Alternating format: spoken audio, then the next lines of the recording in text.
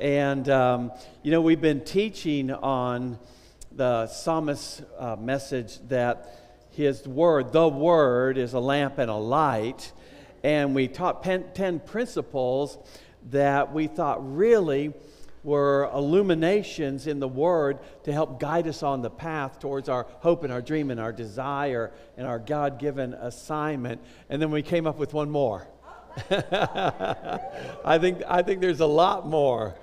But let's jump into this one because I'm very excited about it. And it is extremely important. Very. You want to know what it is? No, save it the surprise. Oh, okay. We tell them at the end? No. If you're involved in leadership or you've been around us a lot, this will not come as a surprise to you.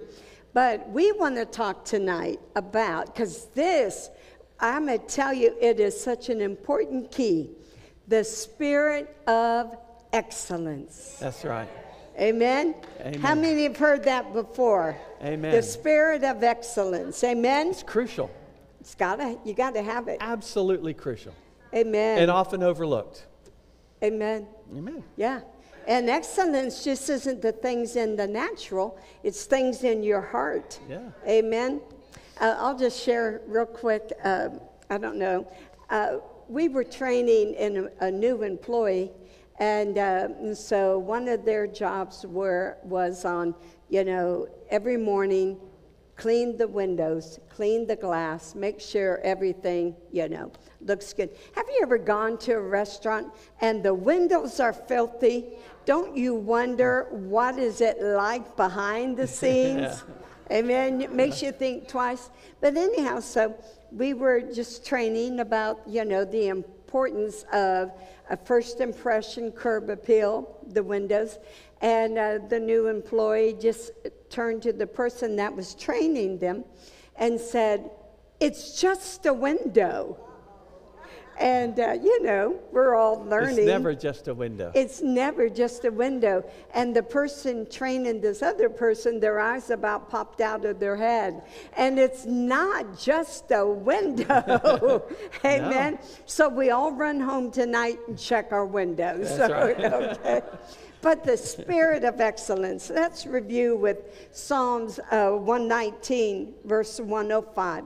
Your word is a lamp to my feet and a light to my path. Let's read it all together. 1, 2, 3, read. Your word is a lamp to my feet and a light to my path. Now, we've said it repeatedly that what the psalmist is saying there, when he talks about a lamp to my feet, your feet are where you currently are at. And there's a word for your situation. Amen. So if you're currently battling a challenge of some sort, there's a word for that to help get you through that and get you into the victory side of things. So the lamp to your feet, that's your current situation. A light to your path is where you're going. It is your hope, your dream, your desire, your assignment, your God-given purpose in life. And there is word for that. And we've been talking about 10 principles from the Word that illuminate the path as you're going towards your hope, your dream, your desire. Yeah. We can get there much faster when we are yielded to the Holy Spirit, listening to His guidance and His leading. Yes. And so that's what this is all about. These things are proven. Jamie and Debbie live by these principles we've been teaching. Try to the best we can. We do, yeah. All right, you want to read Daniel? Sure. We're going to talk about Daniel tonight. Amen. All right, let's look at Daniel 5 and 11. In him was the Spirit of the Holy God, light and understanding and wisdom, like the wisdom of the gods, were found in him. Verse 12. Inasmuch as an excellent spirit, everybody say, an excellent spirit. An excellent That's what we're spirit. talking about tonight. Spirit of excellence. In Daniel, there was an excellent spirit, knowledge, understanding, interpreting dreams, solving riddles, explaining enigmas were found in this Daniel. Now I'm skipping down to verse 14. I have heard of you, that the Spirit of God is, excuse me, is in you, and that the light and the understanding and excellent wisdom are found in you. Amen. Amen. So that's me. Amen. Amen. All right, let's go to Daniel 6:3. Daniel distinguished himself above the governors and satraps because an excellent spirit was in him. Wow. Say, I have an excellent spirit. I have an excellent spirit. And in the Bible, if it wasn't important, God wouldn't have brought this to us through the Word of God. Amen. And you know, Daniel overcame much adversity. Mm-hmm. But you know, nothing has to stop us from the level of living that we want to enjoy, from the person that we want to be. If all that Daniel went through, if he could have an excellent spirit, I think we as a people and we as a church should have an excellent spirit as well. In fact, Daniel got through what he went through because he had an excellent spirit. And there's a lot to say about Daniel. We know Daniel was the great prophet. We know Daniel in the lion's den. We know Shadrach, Meshach, and Abednego in the fiery furnace. We know that Daniel was carried away in the Babylonian captivity. He spent all of his life in that period of captivity, from a young man to an old man. But amazingly enough, he never compromised on his faith. He never compromised on his religious routine. He never compromised on who he was in God. He never gave an inch. He never backed up. And yet he excelled amazingly. He always rose to the top. In fact, he served under 3 foreign kings. They changed his name, they changed his culture, they changed his language, they changed everything about his environment because he was carried away as a captive. And yet 3 different kings, from Nebuchadnezzar to Belshazzar to Darius and Cyrus, they all saw in him an excellent spirit, and they promoted him to a place of responsibility and rulership over their kingdom. Hallelujah. That's what an excellent spirit will do. Right, right. Mm-hmm. And I love the fact that he, you know, I'm sure that he faced pressure under these 3 kings at first, until they, you know, his reputation preceded him, and that he was known as a man of great wisdom and a man of an excellent spirit. He was, and we'll read it here, but that he was such a man of wisdom. The Bible says that the kings put him above all the wise men. Yes. Now you know that you're being promoted when you're above the wisest of the wise. That's Amen? Right. That's right. Now, an excellent spirit works the same way today as it did back in Daniel's day. People see it, people recognize it, and people are attracted to it. When you see things of excellence, it's like an antique. Have you ever heard the phrase, that's when they really used to make things? Or that's when things were made with quality. Or that's when they cared about how things were put together. And back in the day when things were handmade and things were not just so much assembly line type of approach, but the individual approach, things were made wonderfully, beautifully, and they held their quality. Right. Have you ever seen Antique Roadshow on PBS and whatnot? Well, some of the old tables and old chairs that people bring in have tremendous value because they were made so amazingly well. They were made to last. They were made with excellence. We were looking at some of Mom and Dad's furniture, you know, and so we were talking about moving this, moving that, and I started just to pick up a little bit of it. And I said, oh my goodness, this is real wood. You know, real wood, things done with excellence, is meant to last. Yeah. And you know, there's a saying of what you compromise to get, you will have to compromise to keep. Yeah. And so the fact that Daniel, he did not have to compromise his standard.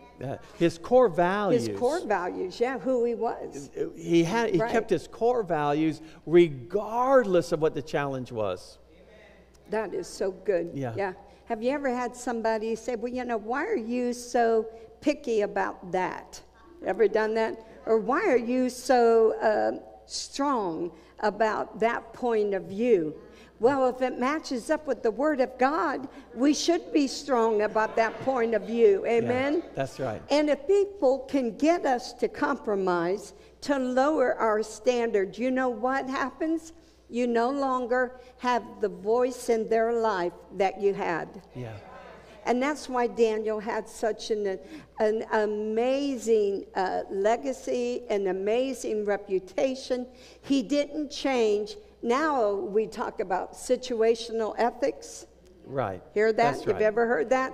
Yeah. Well, I'll respond according to this situation. Yeah. Or how that people compartmentalize their lives. Mm-hmm. Well, in God, there's only one. Mm-hmm. I am who the Bible says I am. Amen? Yeah. And I can do what the Bible says I can do. But in Him, I live and I move and I have my being. Would you say that with me? In Him, I live and I move and I have my being. Amen. There was a lot of people that hated Daniel for his core values, for his excellence, but it promoted him and they were jealous because of it. There are people that will disagree with our points of view regarding faith and the Word and our stances on different things, but you just stick to your guns. Amen. It will promote you. Stick to your core values. I said it values. will promote you. Did you hear me? It will promote you. All right, let's look at a good biblical definition of excellence. Hallelujah. You go with it, babe. Excellence could be defined as, well, in the dictionary it says extremely good, outstanding, preeminent. We would agree with that. But this is how the Bible puts it in 1 Corinthians chapter 10, verse 31. Whatever you do, do all to the glory of God. Amen. Isn't that excellence? Yeah. Yeah. Amen. Colossians 3 and 17. Whatever you do in word or deed, do all in the name of the Lord Jesus Christ, giving thanks to God the Father through Him. Colossians 3 and 23. And whatever you do, do it heartily. Amen. As to the Lord and not unto men, knowing that from the Lord you will receive the reward of the inheritance, for you serve the Lord Christ. Amen. Hallelujah. Amen. So excellence. Go ahead, sweetie. It's doing the very best with what you have. Right. To please God, while having an eye to do better as you look for more opportunities. So it's doing the best that you can with what you have, always looking for an opportunity to increase that level of excellence. It's not being perfect. No, there is no perfection. Amen? So don't let that hinder you. But, when you think about excellence, the opposite of that would be average, mediocre, lukewarm, run of the mill. Good enough is good enough. You ever heard that? Good enough. I got to tell you, close enough is good enough. That is so much not in this house, but in many churches. Yeah. Good enough is good enough. Mm-hmm. We have workmen that will come into this house. And I can think of the one copy man repair guy. He would come in and he'd say, no matter when I come, the place always looks excellent. Praise the Lord. That's how it should be. Love that. Amen. Amen. Amen. There's a book that's called The Enemy of Average. You ever heard of that by John Mason? Mm-hmm. It is a wonderful book. And I would encourage you all, An Enemy Called Average. And I would encourage you to get it. Because sometimes we don't realize that we have settled in to mediocrity. Yes. Sometimes we don't realize that we've settled into so-so. Right. And that really is a place of the heart. Amen. And Jamie and I, we always pray, Lord, continue. Show us how to do it better. Show us how to be more excellent, to be a greater steward about the things of God. Amen. That is an excellent spirit. That book is excellent. The greatest enemy of excellence is good, because we think good is good enough. Yeah. And we get to a place of good, and we get satisfied with that. Well, this is good enough, and we don't press through and to excellence. And the thing about excellence is it takes time and energy and money and effort, and it can be exhausting, and you just in this constant pursuit of trying to do it better and better to the best of your ability. And so you want to just kind of pull back a little bit and say, this is good enough. Not in this house, amen? Come on and say, not here. But it is true. That's the world. That's the culture of the world. Yeah. You know, why expend that extra energy? And why give so much detail? I got to tell you, people, since I had my eye done, oh, Jesus. My eye is wonderful. Do you like the makeup tonight? Yes, we do. Yes, we do. I said, Jamie, I'm back. And but, you know, when you don't see clearly, the word is a lamp unto my feet and a light unto my path, right? So the word helps us to see clearly. So now that, you know, I would be up here singing, and I could not tell you what those words were back there. I would have to glance up here to see the words. I was telling Jamie, I said, sometimes when I was driving, is it a car or is it a bush? That's when I said, pull over, I'll drive. I love this. I haven't had to drive since. That's the last time she drove. Pull over, Deb. It's been great. But when you can see clearly, there's a lot, I want you to hear me. When you can see clearly, when the spirit of excellence, and you're saying, I will not settle for average. What does that mean? The Holy Ghost shows you something, bring it up to another level. You are quick to ask, Holy Spirit, how do I do that? But since I was telling my sister Gail, I said, since I've had my eye done, oh, it's amazing what I can see that needs my attention. You know, and Jamie just smiles. I'm like, I never saw that. Oh, my goodness. But it's all because you ask the Holy Spirit, listen to me, you ask the Holy Spirit, reveal to me what I do not see. Would you give him thanks for that? Amen. Praise the Lord. Holy Spirit, reveal to me where I've settled. I've allowed the enemy of average to become my standard, or good enough is good enough. So you might want to truly, each of us, ask the Holy Spirit, where can I be more pleasing? See, Daniel, his heart was to be pleasing to the Father, to the Lord. He was not going to yield his relationship with God for any king, for any position, but he was going to put God first. Amen. And because he put God first, Bible says, seek ye first the kingdom of God, and all these things will be added unto you. When you seek God first in your heart, in your way of thinking, in your actions, in your behavior, in the things that you give attention to, when you put God first, what happens is he elevates you. The Bible says promotion doesn't come, from the east or the west, the north or the south? That's right. But it comes from God. Lord. Amen. Comes from the Lord. Amen. Now, this is a difficult message for the church, the worldwide church, is because the church has been trained on the idea of good enough is good enough. Be cheap. And be cheap. And if it's okay if it's broken, or if there's only 3 of the 4 legs to the chair, or if, you know, we're used to getting hand-me-downs from kind of things, and our equipment doesn't work quite right because we got it second generation from here and there. And we've taught ourselves that that's good stewardship, getting the cheapest thing that doesn't work so great, but we didn't have to spend much money to do it. And Debbie and I are very fortunate that we got some good training under some great pastors that said, listen, this is for God. And in Scripture, we see that God was not cheap. And God wanted His kingdom to look good. And He wanted people that when they came up to the house of God to worship, to know they were coming someplace special.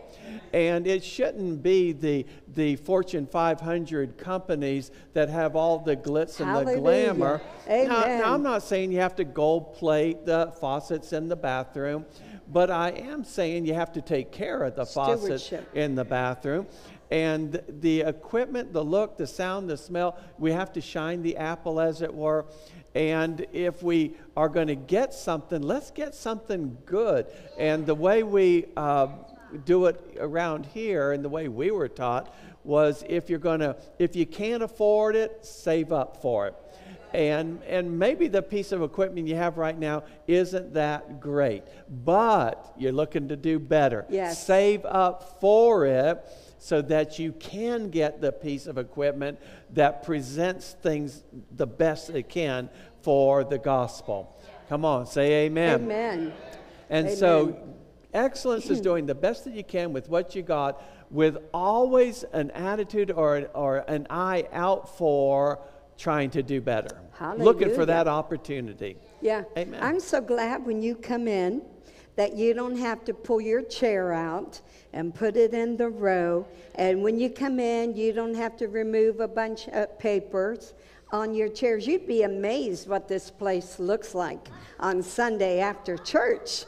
What if we left it like that and you came in on Wednesday and it looked how, the way it was when service was over? You don't have to be concerned with that. Why? It's because this house, the team, has a culture of excellence. Yes, amen. Yes. Amen. All right. There's 3 qualities to excellence. 3 things that excellence will do in your life that will propel you towards your hopes, your dreams, and your desires. And the first one is excellence will distinguish you and it will set you apart. The Amen. Second one is excellence attracts others to you. And the third one is excellence will promote you. Amen. You want to take the first one? So we all need to pursue excellence. Yeah. Amen. So the first one, say it with me. Excellence. Excellence. Will distinguish. Will distinguish. Me. You. And set me apart. And set me apart. One more time. Excellence will distinguish me and set me apart. Yes, it will. All right, let's look at Daniel chapter 6, verse 3 and 4. And they'll put that up there for us, and let's read it together. Amen? Then this Daniel distinguished himself. Get it? What happened? Daniel did the work. Daniel distinguished himself. Now look at what the goal was and look at what he accomplished. Then this Daniel, read it with me, distinguished himself above the governors and satraps because an excellent spirit was in him. And listen, and promotion came, and the king gave thought to setting him over the whole realm. All right, so the key is, all right, but let me go back one, that Daniel, he had a goal. He had an expectation for himself. Mm-hmm. He didn't allow himself to get mad at whatever happened to him. He didn't get set into the scheme and the trap of the enemy. He knew in his heart that God's hand was upon him, and that it was up to him, for he distinguished himself. Yes. That's Amen? good. What if we That's distinguish ourselves above everybody else that we're around? Amen? Because of God's excellent spirit within us. Okay, let's go to 4. And it'll set you apart. Yeah. You're going to look different than everybody else because you're going to have that spirit. People are going to say, "What? This guy is different. This gal is different than everybody else." Amen. So verse 4, so read it with me. So the governors and satraps sought to find some charge against Daniel concerning the kingdom. Let's just stop right there. Have you ever had somebody jealous and speak evil about your promotion or about your excellence or the fact that, hey, you have distinguished yourself above everybody else? That doesn't mean you're better than, but what that does mean is there's a core value that dictates your life. Amen.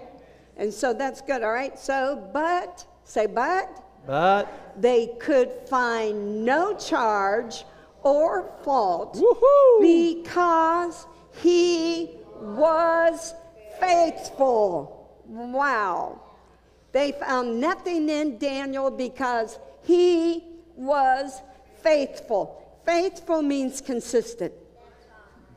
And when you are consistent, God can do some great things in you and through you. Amen? Say, I'm faithful. I'm faithful. And I'm consistent. And I'm consistent. All right? And the word says, nor was there any error or fault found in him. Who set the standard for his life? Daniel. Daniel did. And we can do the same. Amen. The idea is not to blend in. Yeah, that's key. The idea is to stand out, to be different. Yeah. Isn't that the truth? Amen. You want that which distinguishes you from everybody else. Don't be conformed to the world, but be transformed by the renewing of your mind. So the idea is not to blend in and just be one among many. The idea is to be in that top 1, 2, 3%. And to stand out and be different, have the different attitude, the different approach to things, to be excellent. Quick story. Can I tell a quick story? Go for it, baby. I can't wait to hear it. As long as it's not at my expense. Well, it went like this. It did? Yeah, it did. Back in the day.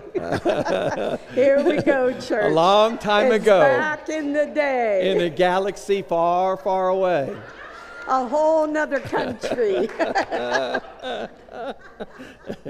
I can't wait to hear it. Come on, let's give him a hand. It's going to be good. Thank you so much. Thank you. Thank you. Amen. Back in the day. This story is not going to be worth it. I can tell you right now. Back in the day, the spirit of excellence as far as setting you apart and whatnot. When I was back in the Christian school days, we would have accreditation every 5 years. And they would come in and they would examine everything having to do with your school. And they would look at the books, they look at the finances, they would look at the teacher qualifications, they would look at curriculum, they would look at administration, they would look at the philosophy of education, just everything. They'd follow you home, go through your sock drawer. They went through everything in your life. And they would spend 3 days looking at everything. And you had stacks and volumes of books that you had prepared for them to go through and records, and then you had to back up everything that you said was going on, and it was replete. Well, anyways, we had a crew come in, and it would usually be about 5 people from different schools around the country that would come in and accredit your school. And it was very intensive, lots of pressure, and you'd spend literally a year getting ready for this 3-day visit. Well, the crew came in, and they spent 3 days with us, and it went very, very well, got a very high rating. In fact, it was a perfect rating, the first school to get a perfect rating in 10 years. And the guy that was leading the group met with me afterwards. And I said, wow, what a successful visit. We're so thrilled. It all went so well. He says, I could tell you that the minute we drove onto your property, I knew that you were going to do well. Wow. I said, how would you know that? He said, because somebody cared enough to do the landscaping on this property so beautifully. The flowers were blooming, the hedges were trimmed, the grass was cut. Everything was done beautifully. I knew if they took that much care outside, that the inside was going to line up with what was going on outside. Amen. That's just the power of curb appeal. Curb appeal is a powerful thing. And the folks on that campus were amazing, keeping the campus just absolutely beautiful, and it just followed throughout the whole program. But it was a mindset. Yeah. It wasn't just that. But you know what? That campus looked like that every day. Yeah.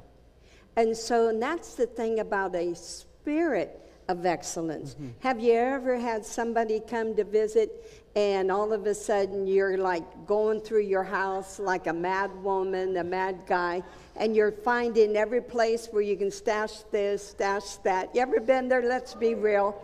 Everybody but Mary Ann, okay? That is true. But, you know, but the word says he had a spirit.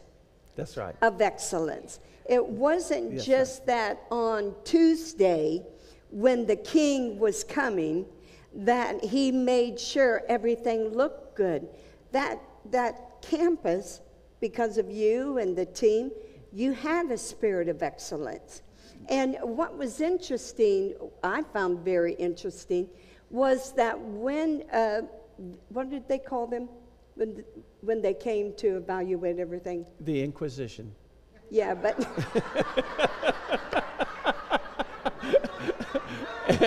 And I'm being very kind. But no, they were inspectors, or what were they? What were they called? Inspector Clouseau. So anyhow, but what I found was really amazing is they would come and go through the children's files, through their... Every file. To say, did you have this in there? Did you have this?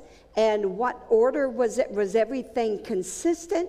Could you imagine how many students did you have? 300 something. So for 300 students that you had to do that for, and then on top of everything else, but it's a spirit of excellence, and not just the fact that, hey, your sister's coming to town, Gail, and so that your sister's coming to town. Hide everything. Hide everything. Hide everything.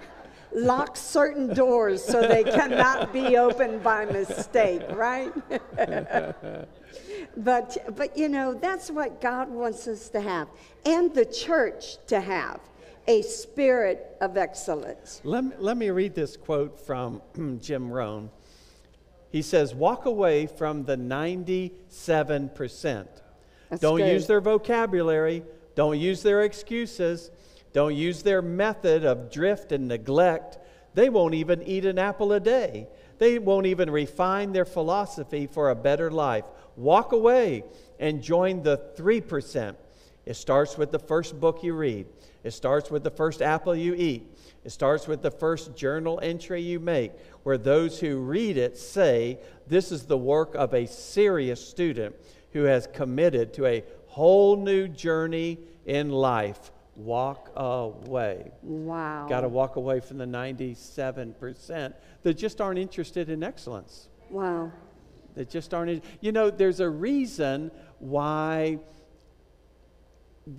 the great artists are called the masters, and their paintings sell for millions and millions of dollars, because they're so good at it. There's a reason why people want to play Steinway pianos and Stradivarius violins. There's a reason why people want to wear a Rolex or have their diamonds cut by Cartier, because they're going to do it with excellence. A Steinway piano is an excellent piano. A Stradivarius is an excellent violin. So the best of the best of the best want that. They want the very best. Right. And I love what Jim Rohn said. He said, could you get your mind around that? 97% of the people that we have encounters with, whatever, they're just going through the day. But if you get to 3% that really want a spirit of excellence, and you know, I know some of you have businesses here.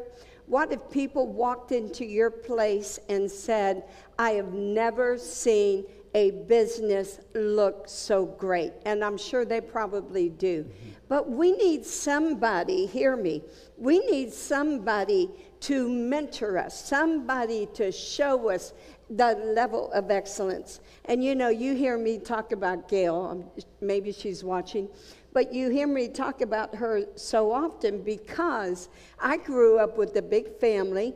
My father worked 2 jobs. My mother worked midnights.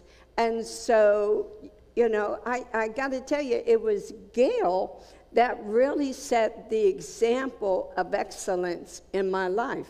She does have an excellent spirit. Yeah, she does. You could go to her house and you could eat on the floor. She and Greg. She and Greg are amazing.